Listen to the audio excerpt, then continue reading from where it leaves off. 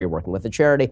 People need to feel purpose, and people find purpose in work. But you have an interesting perspective on this, because the way that I was brought up, in the schools that I went to, the way that I think people of my generation were brought up is find something that's meaningful, and then try to find a job in the thing that you find meaningful. Whereas one of the things you preach is find a job and then try to find meaning in that job, which is kind of the polar opposite. Can you talk about that a little bit?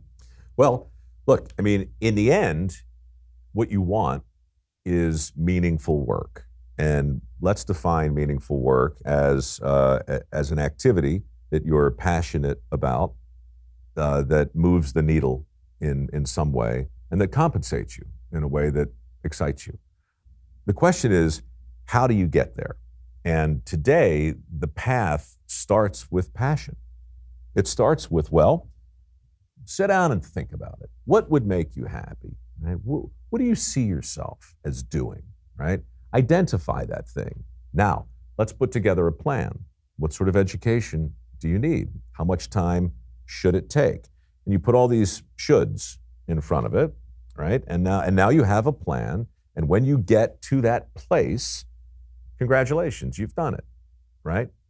That's insane, right? I mean, that's insane. It's kind of like saying, all right, you want to be happy in your love life, all right? Are you going to go in search of your soulmate, or are you going to go where the people are and start getting to know them, right? It just depends on how hard you want to make it. So one of the big lessons from Dirty Jobs was the people on that show collectively were having a much better time than the average person would suspect they would be having, given the fact that most of them were covered in other people's crap, or crawling around in some godforsaken pit of despair, or doing some vocational consolation prize thing, right? These people aren't supposed to look happy. They're not supposed to look self-actualized. They're not supposed to look prosperous. The dirty little secret of Dirty Jobs was that easily 40 of the people we featured on that show were multimillionaires.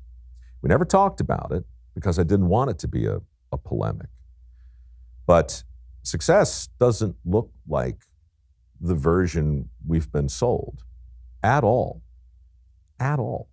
So, having fun with that kind of cognitive dissonance is great. Showing people examples of the plumber who began his or her trade with learning a skill and now has 7 trucks and 32 employees, that's important. Those people, over and over again, the septic tank inspector up in Wisconsin, the skull cleaners in Oklahoma City, I can go down the list. None of them set out to do what they were doing. None of them began with, what would make me happy? These people looked around to see where everybody was running, and they ran in the opposite direction. That's where they found opportunity. Then they found a way to get good at it. Then they learned their trade, and then they mastered it. Then they found a way to be passionate about it. So they got to the same place, but they didn't start on this snipe hunt of what will make me happy. They looked around and said, where are the jobs? And they got them. And do you think, weird question for you, do you think that same thing applies in personal relationships? 100%. I think it applies in everything. I think, our brain is obviously our best friend and our worst enemy. It'll do whatever we tell it to do, right? I mean, if you assign it a task, it's going to go until it can complete it or die trying. Just be careful of what you assign it to. I mean, if you tell your brain the only way you're going to be happy is if you find your soulmate, you better be prepared to embark upon a worldwide, never-ending tour of chronic disappointment. It's going to be expensive, right? I'm not saying settle. See, it's another binary choice. This is what people are going to say to me when they're going to be like, so you're just saying just go back, just what, arranged marriages? Well, I don't know, but statistically, arranged marriages do pretty good. They do pretty good.